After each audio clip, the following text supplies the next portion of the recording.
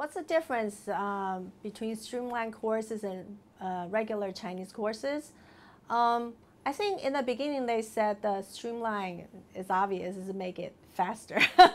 So it turned out to be as it just happened this way. And when I start teaching here, it's already established.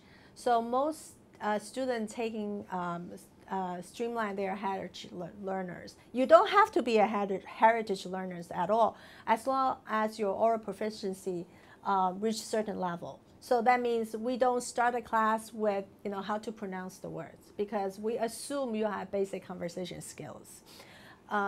So versus regular class, you started with all the language courses. You start with the pronunciation. You start with the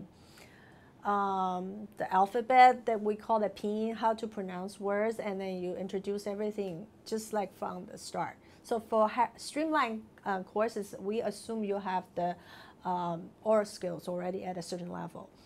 So that's make it very different. And I think we're very fortunate to have this program here because we get enough student group to attend this course. So my goal for this course is literacy building. And this is the main components. And the second thing is to help them to elevate their speaking proficiency. So I assume by ACTFL standard, when they exit this course, they could at least reach the intermediate high to advanced low level in terms of speaking. So they came in, they're usually at intermediate low, which is even you think intermediate low, intermediate high is not much, but when you try to push it to that direction, it's harder and harder because they get withdrawn into their own little world. They refuse to use new vocabulary. They will just speak in their comfort zone, so need to push them. It's really hard. So that's my goal, to aim at this course.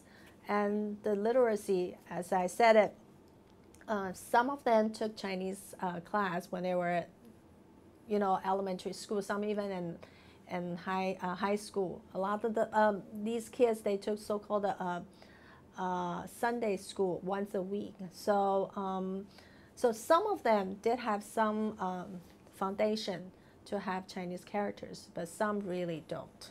So how do I start? I make sure everybody learns same amount of characters in the beginning.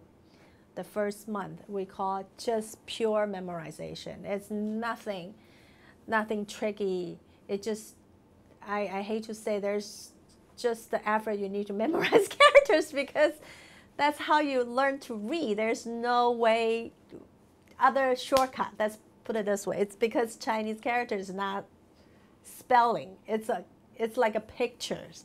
You have to memorize it. There are rules in there. So after 4 weeks, people really struggle, for those who never done it before. And because I'm basically every class, I force them three hours a week. Every class we have quiz, dictation.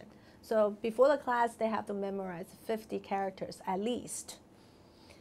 But as I said, we're unique. We're fortunate they're MIT students.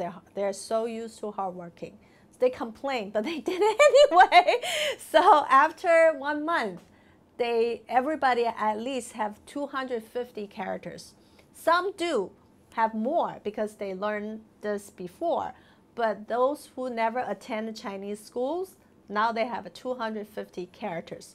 So they can read now because they know these characters individually. They put it in a sentence, now they can read a short paragraph. So the moment they get to read the text, they're just like so excited. I can read. So then it's writing part. So that's very different from regular, because regular we have to focus so much on 4 skills together, because for true beginners, if you ask them to memorize characters at the same time how to pronounce and speak is just too much. So for heritage learner, for Streamlined class, we can do it all together. So that's a huge difference. And as I said, we're unique. we're able to do that. And I don't think my model is good for every university, every high school, because it all depends on your audience, your student group. I have teachers from different universities that they can't have just heritage learner or streamlined classes. They have to mix them up, which is make the teaching very difficult because some are here, some are here. How do you make the balance? So I said I'm fortunate. I can't really give advice for those teachers who are in the middle, and because it's totally different environment.